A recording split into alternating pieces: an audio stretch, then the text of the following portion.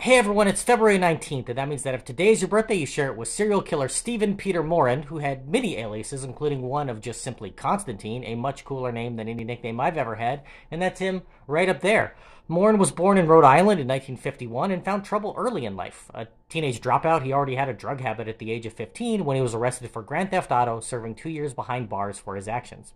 When he was released, he bounced around the country, being arrested multiple times, including for possession of LSD and another car theft.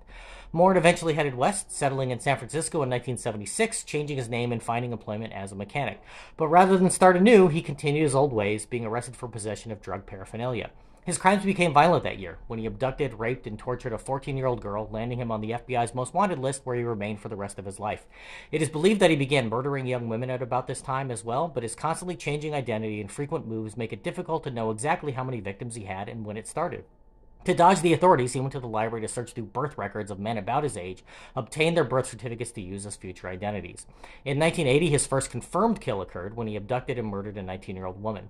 6 months later, he killed an ex-girlfriend, then, wearing a disguise and using a new name, stalked her friend. Your terrible ex ain't got nothing on Stephen Morin. He fled the area when the police became suspicious of his actions and spent time in Louisiana, upstate New York, and Colorado. Meeting a woman in Buffalo, he convinced to sell her business so the two could travel the country together.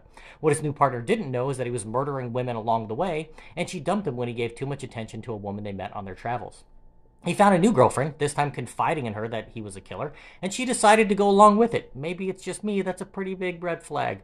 They murdered a young woman and abducted another in San Antonio. Luckily for her, the police arrived when Morin wasn't at the motel where she was being kept, and his accomplice was apprehended. He abducted a girl who convinced him to read the Bible with her, and after 10 hours of Bible study, he let her go.